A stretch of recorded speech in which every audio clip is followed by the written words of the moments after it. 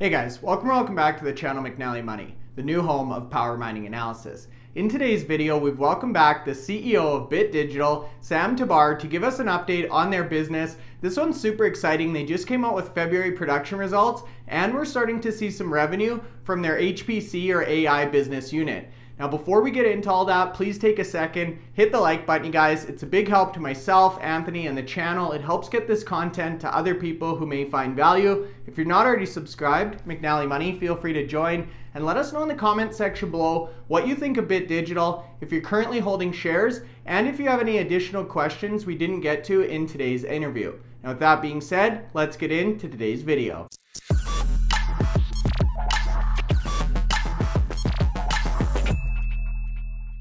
Okay guys, so that's right, back by popular demand, we have the CEO of BitDigital, Sam Tabar, on the program. We just put out a summary of February production results, talking about some of the highlights from BitDigital. A very exciting time for you, Sam, as we're now starting to see that initial revenue come through from the HPC AI contract. But there's so much more to this story. We were just talking about the balance sheet, the Ethereum staking. You've obviously got your core proprietary mining as well. So this is a really exciting story. I want to get into all that. But first and foremost, thanks so much for making time for us today, Sam.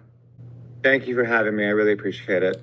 Yeah, you're most welcome. Last video did very well, so you're always welcome here, my friend. Now, first things first, let's get a quick high-level summary of BitDigital. You guys are one of the smaller, lesser-known miners right now, so for people who are maybe unfamiliar with the story, what's the elevator pitch for you guys? We may be small, but we're pretty smart. So BitDigital is a large-scale, sustainable-focused Bitcoin miner and a AI infrastructure services provider. We have locations in the United States, Canada, and Iceland. And we're currently running about 2.73 exahash as of the end of February. Our target is 6.0 exahash by the end of the year. We recently began generating revenue with our AI business. We're earning about $50 million annually with a three-year contract. That contract is expected to be earning about $100 million by the end of the year, which would mean $300 million at least over 3 years. And that could be even bigger. We are also actively staking ETH. We have about 12,000 ETH currently staked. We're the only Bitcoin miner that offers exposure to staking economics. And we focus on maintaining a super pristine, clean balance sheet. We pursue counter-cyclical growth so that when miners are cheap, we buy them, and we avoid high price growth during bull runs.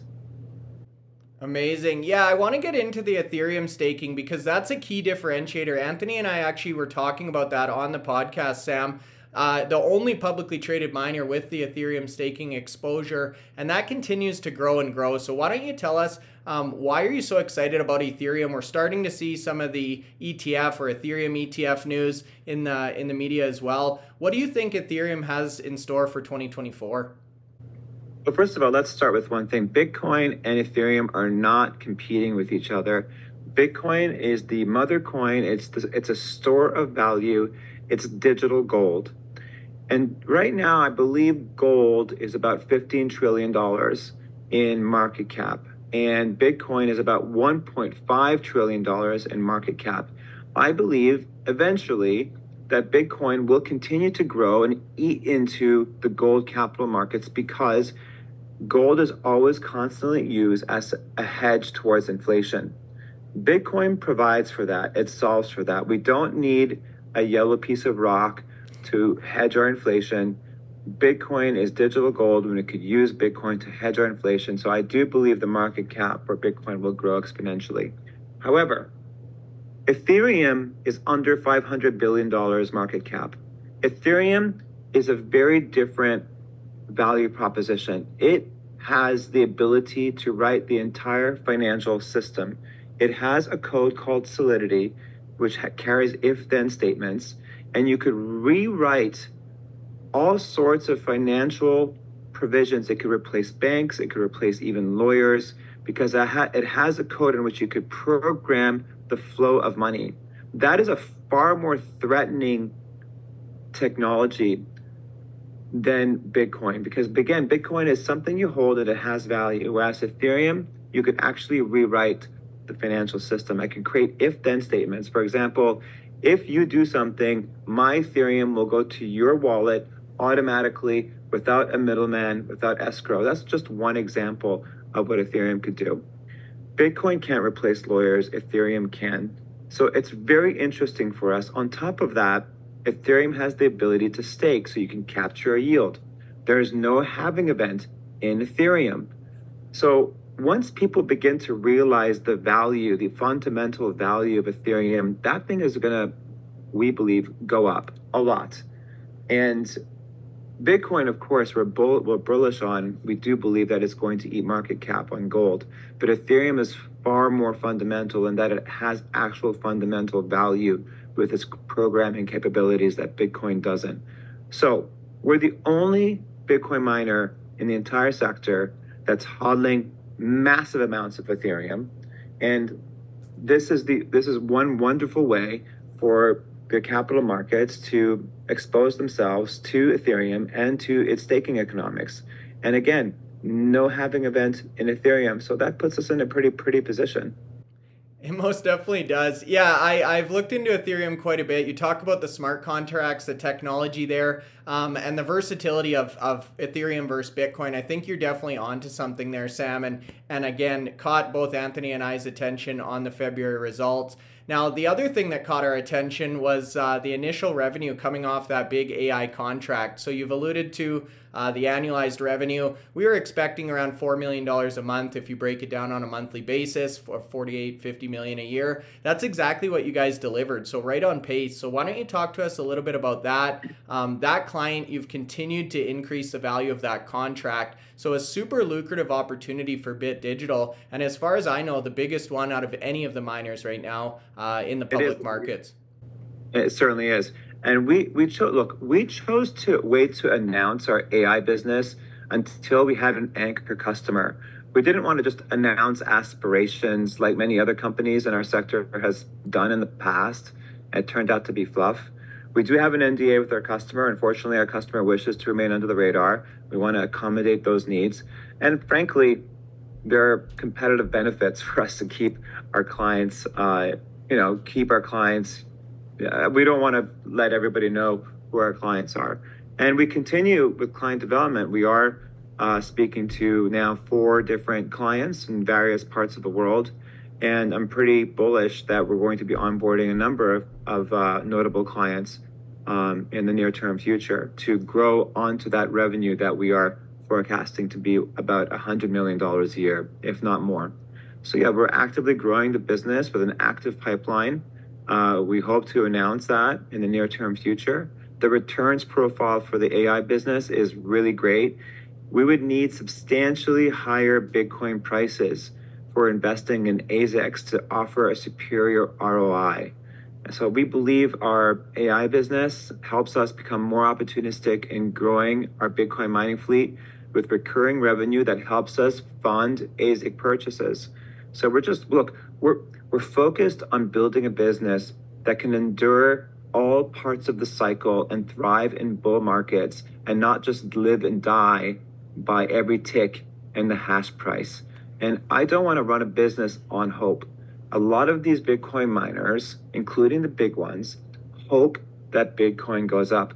That's a bad business strategy. The way you really want to run a business is not through hope, but that you have the ability to be impervious no matter where you are in the cycle. Public company market strategies should be informed by maximizing returns for all shareholders and stakeholders in a responsible way. So look, pursuing this AI business for what we thought was responsible, it presents us a best returns profile for investors. Importantly, we wouldn't make capital markets decisions or capital allocation decisions on the absence of a customer contract, which is what a lot of these Bitcoin miners did. They just, I believe, they see the hype in AI and they're just announcing these aspirations and, potential dreams, but they don't actually have a customer. So just buying thousands of GPUs on spec and this quote of like, if you build it, they will come. That's just not a mentality we adopt. We're capital allocators and asset management specialists. And with this AI business, it fits very neatly within our core competencies. What is that? Procuring specialized machines, identifying a data center, harnessing the client, putting that all together, creating a business. Yeah, and I know we talked about the. By the way, I have to remind you, not only does Ethereum not having an halving event, but AI has no halving event either. Fairly noted. Yeah, and we've talked about how running a business on hope obviously isn't a great long-term strategy, Sam. And I really do like how you guys have set up some recurring revenue streams, again, independent of the price of Bitcoin or the halving or any of that other noise in the media right now. Now, I'm curious because one of the questions we got from the audience was, in addition to this anchor client, what are we doing in terms of other clients in the AI space? And because this is a new technology, are you finding people are actually approaching you guys because they've heard about your capability, or is it the other way around? Yes, it's definitely everything has been reverse inquiry. Everything we have this is how many people we have in our sales force, 0. Everything has been reverse inquiry, and our cup is full. We've identified 4 that we like, and it's the fact that we've been able to execute so beautifully on a massive client. We can now show a track record that we've been able to execute on customized solutions for people building LLMs so that we can power and rent that specialized computational power. So yeah, it's a problem, don't get me wrong, but it's a champagne problem. It's a great problem to have, and we just have to figure out the most optimal way in terms of which clients do we take on board and so on. So yeah, I am bullish that we'll continue to make this into a business and not just one anchor client. But having said that, this anchor client is fantastic, and that is going to continue to grow. We're already at 50 million run rate over the next 3 years. We think that's going to grow to much more than that, up to 100. That does not include the other clients we're speaking to. Yeah, how nice is that? You don't have to pay a marketing or sales staff, and you've got a full list of or lineup of people wanting to give you revenue. That's great, and I like the champagne problem analogy. I've heard that before. It's a good problem to have, but never phrased like that. Now, Sam, you mentioned the AI hype, and I think there are a lot of companies that have really, you even see name changes and stuff like that to attach themselves or ride on some of the coattails of this AI bandwagon. But in your opinion, and I actually know a few CEOs in the Bitcoin mining space as well that we talk to that just don't believe it's here to stay. So in your opinion and that of Bit Digital, is HPC AI just a flash in the pan, or is this here to stay and fundamentally going to change how we operate our lives? Those guys, if you interviewed them in 2000, they would probably be like, oh yeah, .com, total fad, the internet's going to go away. Anyway, NVIDIA's GPU revenue is expected to double in 2025 to around $90 billion, with the majority of that coming from the largest tech companies in the world that are developing their own AI models. Meta alone is expected to spend over $10 billion in GPUs in 2024. If they spent that on ASICs instead, they would have more than basically more than the entire network hash rate as of today. So if AI turns out to a fad based on the amount of global market cap predicated on AI application valuations, the global economy would be in significant trouble. AI is being applied across sectors: entertainment, healthcare, finance, automobile. Large language models are continuously evolving, leading to new capabilities. It's eating up a lot of the industries. HPCs, which what we have, are essential to complex AI computational tasks. It enables the processing of analysts of vast amounts of data at speeds not possible with standard computers. So we fill in that sweet spot in the ecosystem. And the demand for HPC resources are only growing. They're driven by the increasing need for processing power, which is only going to grow. This trend is likely to continue as data volumes and computational requirements continue to increase. There you go. I was gonna say there'll be a lot of angry Nvidia shareholders if this turns out to be a bubble or whatever, Sam. But yeah, I think you're definitely right. And for my personal opinion, I think AI is most definitely here to stay and revolutionize kind of how we operate. Yeah, absolutely. And it's funny. There's there's Nvidia, then there's like these second order effect companies like Supermicro, which is why their market cap's gone up a lot. But no one's been looking yet at the third order effect, and that's us, where we are. There's Nvidia, then Supermicro, and then there's Bit Digital. And we're in that ecosystem, but the capital markets haven't realized the third order effect of AI, and we just haven't received credit in the capital markets. Look, eventually that's going to change. Time is our friend, but I'm not going to pretend I haven't been frustrated. The capital markets have not given us credit for this yet. Yeah, it is frustrating and surprising to both Anthony and I as well. And we're looking, Sam, we're here, we're watching, and we'll follow the story all the way up, because this is exactly what the retail audience wants, is to find these stories before Wall Street and the big banks do, right? Now, one follow-up question on the HPC front. I know top line revenues based on this contract we've talked about are phenomenal. You keep alluding to the margins, very, very profitable business. Do you have any information you can share on what these margins are going to look like? I mean, our earnings are going to come out, so that's there should be some detail there. Okay, you'll see it. Fair enough. Yeah, that's revenues. That will eventually come out, but they're lucrative. Great. Yeah, I'm curious to see that, and about the amount of capex that's involved to get these solutions set up and out the door. But obviously, we can't get into that today, but definitely one that we'll talk about in the future. Now, next question for you, switching gears a little bit, balance sheet. So we talked before we started filming here about the zero debt position. Obviously, you've got a lot of crypto or Ethereum, Bitcoin on the balance sheet. You've got a good cash position as well. Balance sheet strength is crucially important going into the halving, as we all know. We have $140 million in total liquidity.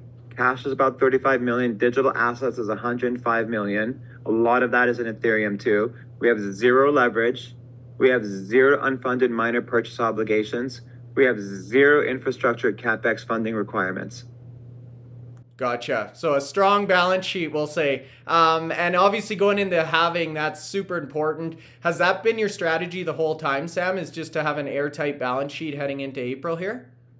We've always had an airtight balance sheet, and it had nothing to do with the halving. The issue is if you start putting on leverage on a balance sheet when it comes to Bitcoin mining,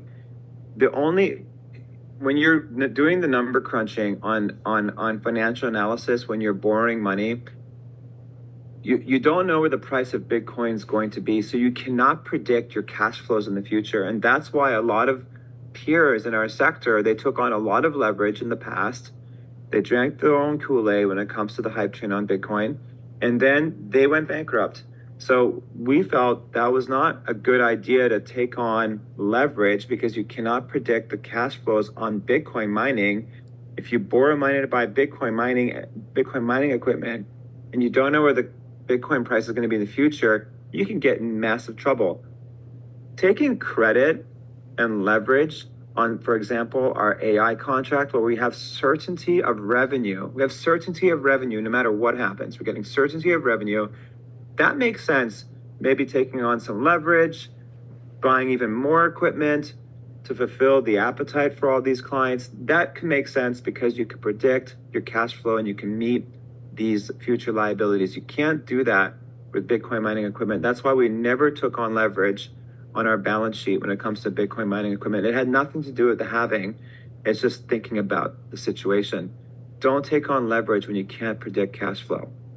Sure. And good segue into the next question, which is about Bitcoin mining equipment. I wanted to get your take on all the ATMs and everything we're seeing from some of your peers as well. But you guys have stated that you've got an end of year target of 6 exahash, which is phenomenal, really moving kind of into that mid-tier in terms of proprietary mining. Are you still on track to deliver that? You just mentioned there's no unfunded equipment purchases. So can you give us a bit of an update on the growth, paying for the growth, the units, all the rest there, Sam? Yeah. So last year we announced doubling our hash rate, which we did by the end of the year. And this year we're doing it again. So we do have a track record. we believe we're on track. It's March. We'll get to 3 soon, and that leaves us plenty of room to get to 6 exahash by the end of the year. But again, we're not trying to be the hugest ones on the block. There's a lot of vulnerability in growing at any price and just growing. You just don't know where things are going to go. And to grow into a business where your margins are going to be cut in half very soon, it sounds a little crazy to me. And that's why, we have the Ethereum staking, we have this incredible AI vertical, and at the same time, we stay in the game on Bitcoin mining. So if Bitcoin goes up greatly, that's fantastic. We do extremely well. And if it doesn't, we're impervious because we have these other things. That's the situation you want to be in. I'm unsure why the capital markets have not seen that. I know there's like a rabid retail following of certain peers in our sector, but they're not thinking about this properly. They're not thinking about it correctly. Yeah, it's really a key differentiator. And the more I talk to you guys, the more we research and learn about Bit Digital, it is just fundamentally a different mindset and company. And you're right, Sam, you don't need the growth at all costs to be the biggest company around, to make phenomenal returns, generate a lot of money for shareholders. Exactly. Yeah, there's a lot of opportunity here. So I really do like what you're saying and like the strategy behind Bit Digital and how you've organized things. Now, speaking of strategy, you guys for a long time have kind of had that asset light strategy, using your host facilities and mining in that fashion. What are your thoughts there? Are we going to see that continue in 2024 or shift away? Look, Fred is right of Mara when he says that, if you, the third party, if you're not vertically completely integrated, you're not going to capture all the upside. He's right. We are not completely vertically integrated. We felt that there was danger in having a bunch of data centers that you own because we thought, and we're right, buying the machines creates, and not buying the property creates the highest value, because buying data centers is not necessarily good ROI. There's a much more variables than just buying the machines. But look, we do have revenue shares. We have 6 operating partners in the United States, Canada, and Iceland. We create competitive tension between those operating partners to get the best deal possible, to get the best economics possible, and we strike these revenue shares with these operating partners so that their interests are aligned in making sure these machines run well. But we do give up a little bit on the upside, but we like that because we remain nimble. We can continue replacing the operating partners when we find better economic terms. Also, from a regulatory perspective, if you have a data center, for example, in one state, and suddenly that state decides to have regulatory action against Bitcoin mining, they're screwed. And so we want to remain very nimble from a jurisdictional perspective so that we can solve for that. And we don't think we're being that paranoid. Our fleet was once upon a time all in China many years ago at this point. We decided that was a risk, and we migrated our entire fleet from China to North America. There's absolutely nothing in China right now, no machines or anything. It's been a while. But we were right. We started that migration 6 months before they announced a ban on Bitcoin. And we were right to have that mindset of diversifying your jurisdictional risk. And so that's why we have it in a number of states in the States, Canada, and Iceland, which, by the way, are all first world jurisdictions. We don't have the courage necessarily to go to a country that, from a political and regulatory standpoint, things can change very quickly and get the rug pulled from under you. So we just wanted to stay in countries where contracts are honored and things are stable. But we like the fact that we're positioned well from an asset-light, jurisdictional, diversified perspective, because it makes sure that it measures our downside. But we do give up a little bit on the upside because of the revenue share. That is true. Sure. And you're right. The political thing is something that's continuing to evolve. Bitcoin's still very new, right? And we're seeing that evolve in North America, South America, all over the world. But there's also risk in being really centralized just based on natural disasters or environment or weather or climate and stuff like that too. So Absolutely. yeah, no, I hear you there, Sam, for sure. Now, you've done a really good job, at least in my opinion today, telling people why Bit Digital is a great alternative compared to the other miners, or what's differentiated you guys, how are you different? But as a sector overall, why should viewers or investors put their money in Bitcoin miners as opposed to the Bitcoin ETF right now, Sam? Well, Bitcoin ETFs are not leveraged.